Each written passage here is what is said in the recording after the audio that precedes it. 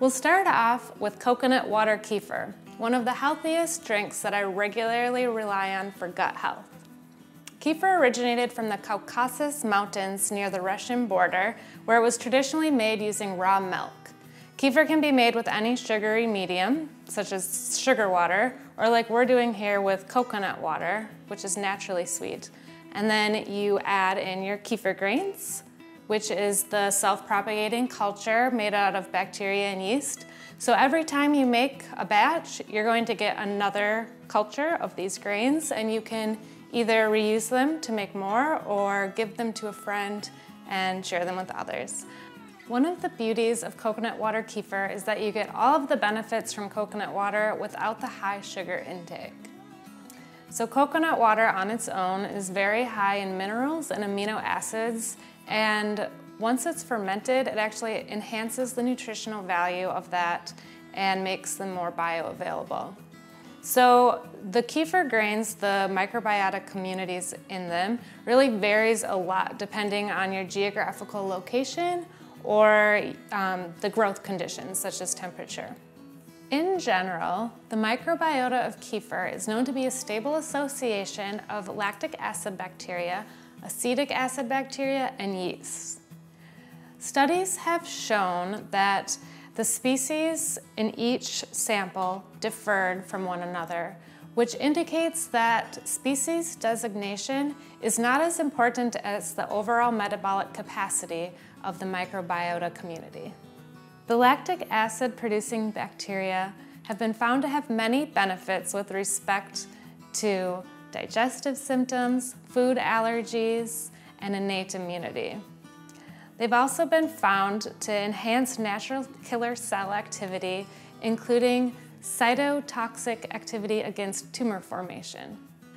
On the other hand, the acetic acid found in kefir has been isolated and has been recognized for its ability to improve blood sugar control through its interaction with starch-digesting enzymes. The most predominant yeast found in kefir is called Zygosaccharomyces florentinus, and unsurprisingly, it's the most resilient species.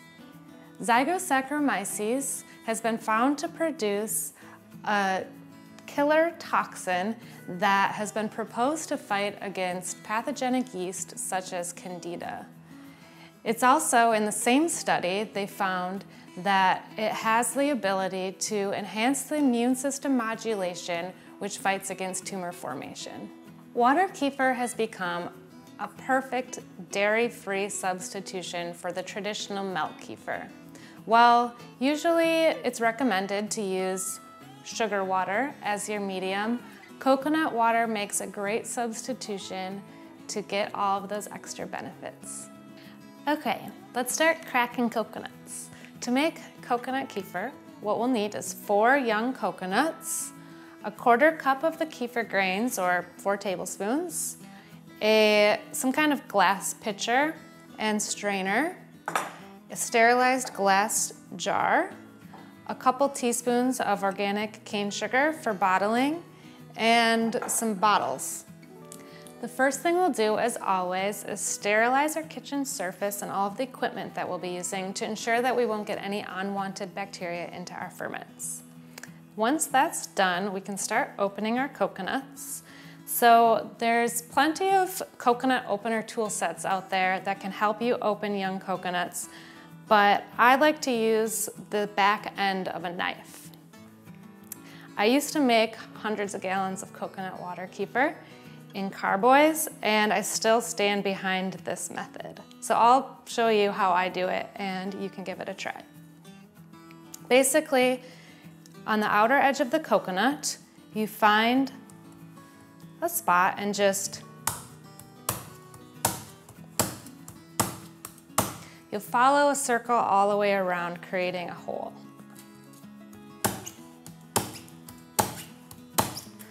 I usually go around twice just to ensure that I get all the way through the coconut shell.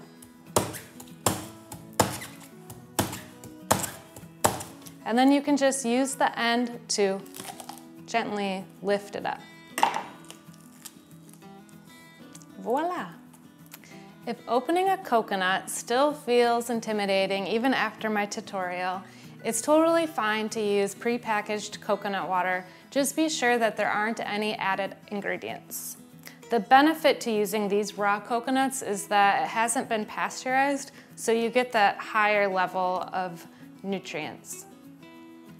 With each coconut, you're going to want to pour the water into a glass pitcher or glass measuring cup through a strainer.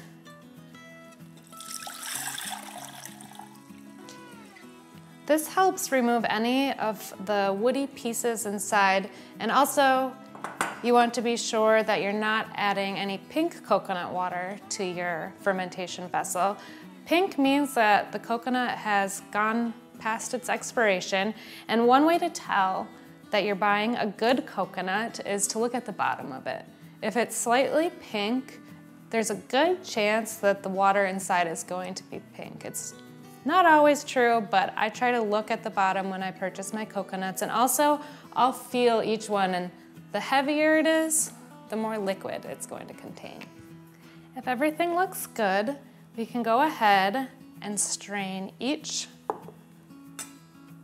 coconut water transfer into the jar, one at a time, followed by the 1/4 cup of kefir grains, just leaving about a 1/4 inch to a 1/2 inch of headspace. Once you're ready, go ahead and cover the jar with a cloth or paper towel and secure it with a rubber band. I use a cloth because it's environmentally friendly, it's inexpensive, and it works great.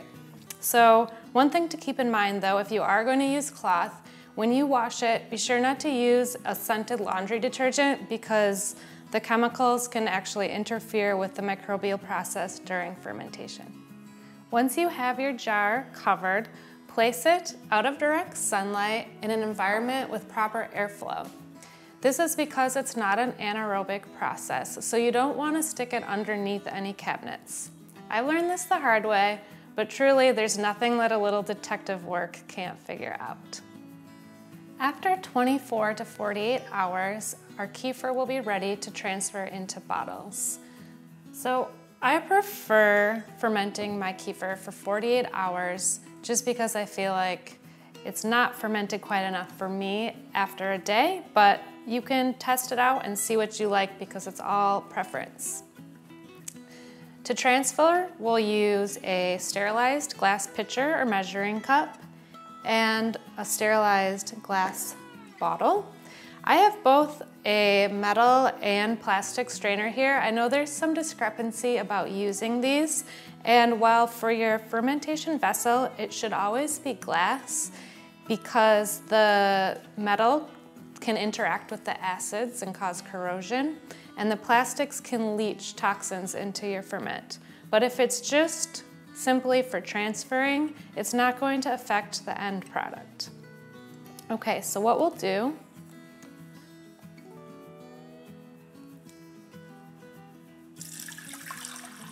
is pour into our glass container and allowing the strainer to catch any of our kefir grains.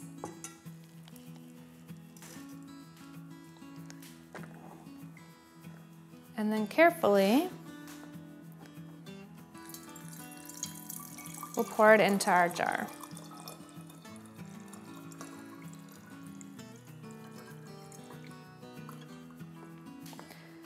I add 1 teaspoon of sugar to each bottle to help with CO2 production in the second fermentation phase.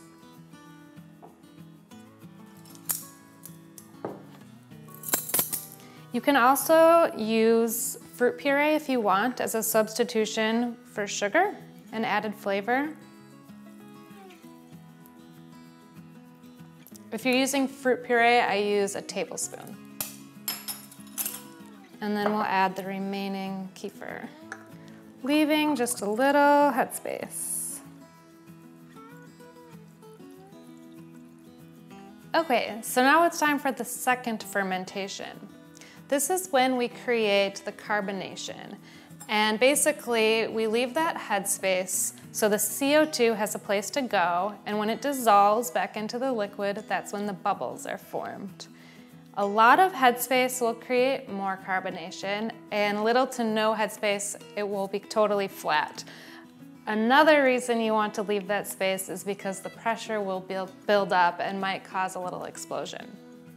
So I'll let my drink sit out during second fermentation for about a week, typically.